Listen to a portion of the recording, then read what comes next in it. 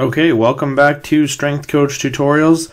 I know it's been a long hiatus and we're through the holidays now, and I want to get back to trying to post these videos regularly. Today we're going to start a video series on how to create this attendance template that you see here. So this template is good for tracking the attendance of any of the teams that you may be working with.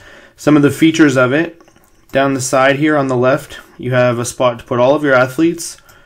We have a spot down here where you can have a different legend for what you want to track, and then drop boxes throughout the attendance template to track what is happening with the athletes.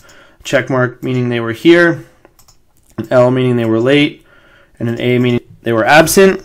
And then down at the bottom, it will track the number of athletes that you have, and then how many athletes attended the session out of that total athletes. So you can see here, we have 3 check marks, so it'll tell you 3 out of 10 athletes were at that session.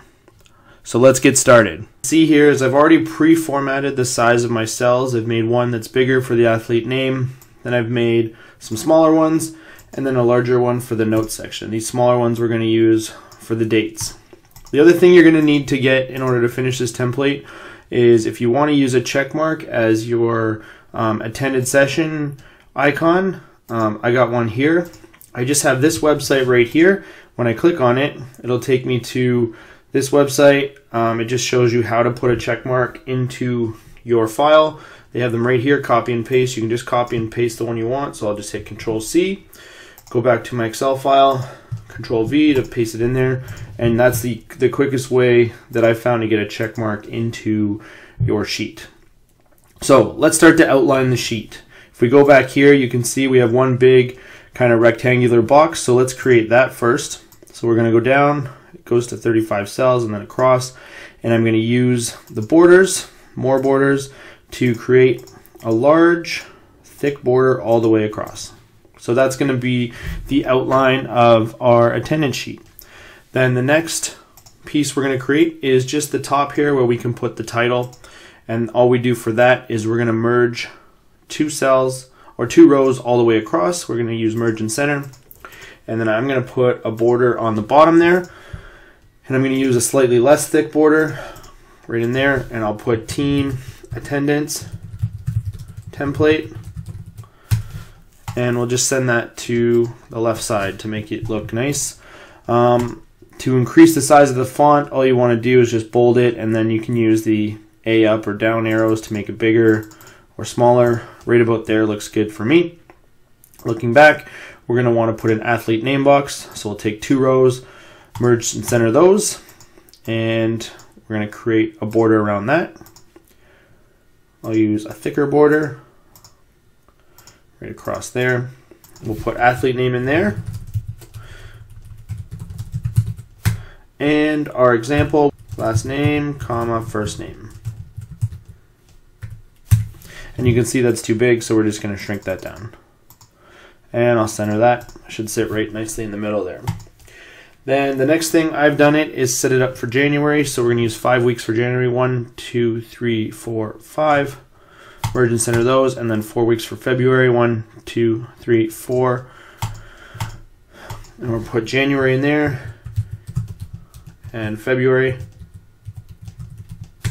And neither of those fit right now, so we'll just shrink those down a little bit, make them go right in the middle. I'm going to unbold those, and then I'm going to use the Mondays in January and February. So I'm going to look at my calendar, and I use 1, 8, 15, 22, 29 for the dates. 1, 8, 15, 22, 29, and when I shrink those down and center them, I'll get that. And then for February, if we go down to the calendar, we have 5, 12, 19, 26. 5, 12, 19, 26. And you can really put, if you wanted to do this for Monday, Tuesday, Wednesday, or Monday, Wednesday, Friday, or whatever, you could just add as many of these boxes as you want. And we'll center that. And then the next thing I have on my sheet is I have check marks underneath. So we'll put the check mark that I copied. I'm just going to paste that all the way across. Good. And then a note box along the side here. I'll put notes in there. Then we'll just put some borders throughout there. So I want a thick border along the bottom, and then along the middle we're going to use thinner borders.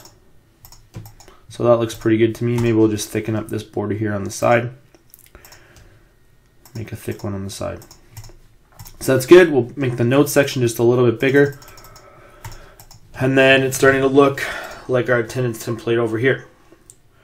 Now at the bottom we have a legend. So you can see at the bottom I have the check mark, absence, and late. So we'll make 3 boxes down there. And I'll put a border around those. And a thin border in the middle.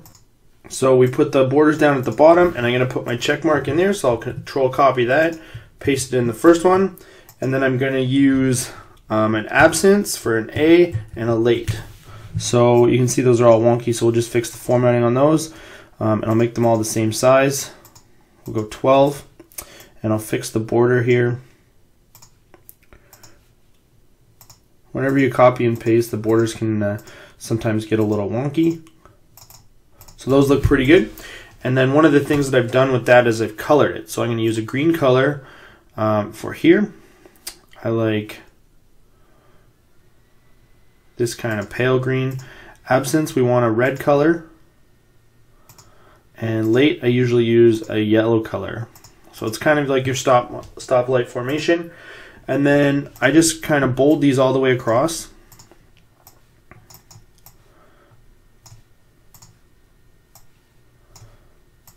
And we can use the headings attended, absence, and late. And then I just shrink the fonts down a little bit, and I'll justify that next to that, and we'll put a border around those. And you can see all this really is just a lot of creative borders and organization, and you can make a pretty nice looking form. And then the next thing we'll do is we'll put our legend bar across here.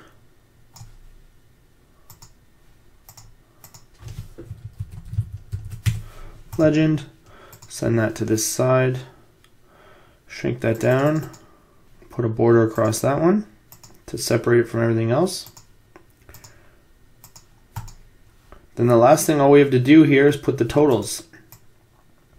So we'll make another thick border across there, and this one's going to be a little different. We'll put a thick border and then thin ones through the middle. And this is as simple as going totals with some double dots. Hitting that, we'll shrink it down a little bit, and then right justifying that. So you can see here now this is the basis of our actual template with a couple of borders through the middle here. You'll see kind of this shape up.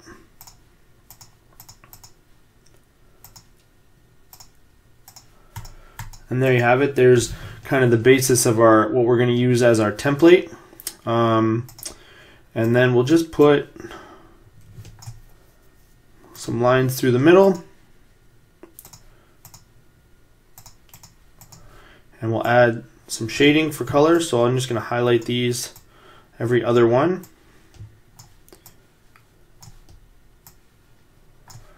And to do this, all I'm doing is I'm highlighting it, and then I'm holding control the entire time to allow me to select multiple rows at the same time here. And then I'll just shade those in with light gray color. Just allow them to stand out a little bit. Maybe I'll shade this legend section in with a darker gray color. And some of the top bars we'll use a darker gray as well. And you can see it really starts to come together. So in the next video, what we'll do is we'll start to put the formulas and the drop-down menus in there so that we can select any of the athletes, whether they're here, absent, or late, and then we'll put a formula in the bottom that allows us to calculate how many of the athletes were here. If you like this video, you can find me on Instagram at DSMStrength, and now a newly formed Strength Coach Tutorials, in which I'm going to be using that channel to post quick tips and examples of templates and all that sort of thing. And then you can also find me at my website at www.dsmstrength.com. If you enjoy these videos, please like the video, share it with your friends, and subscribe to the channel because it really helps me out. Thanks for watching.